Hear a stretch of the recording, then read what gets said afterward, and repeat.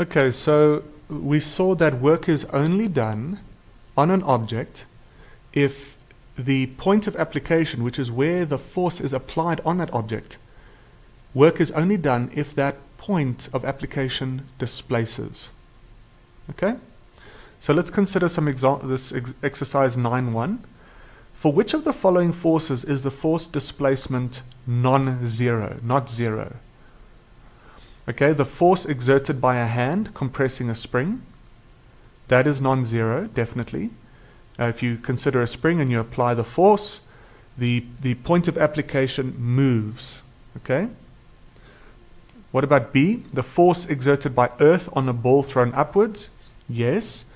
This is non-zero because the gravitational force by the earth moves with the ball. It's always being applied to the ball. So definitely. So the point of application of the force of gravity is at the ball, which moves. Okay. C, this is an interesting one. The force exerted by the ground on you if you jump upwards. So is the force displacement, that point of application, does the point of application move when you jump up? The answer is no.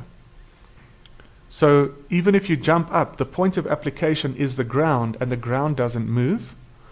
And then finally, D, if you're in an elevator and the elevator is moving downward, okay, what is the force displacement? So the force exerted by the floor of an elevator on you as the elevator moves downward at a constant speed, is the force displacement non-zero? Yes, because if you're moving down and there is the force is pointing upwards, but the point of application is moving down, so yes, the point of application is on the floor, which moves. Okay? So you'll see that this is actually related to work. If the force displacement is non-zero, then it means that work is done, either negative work or positive work. Okay.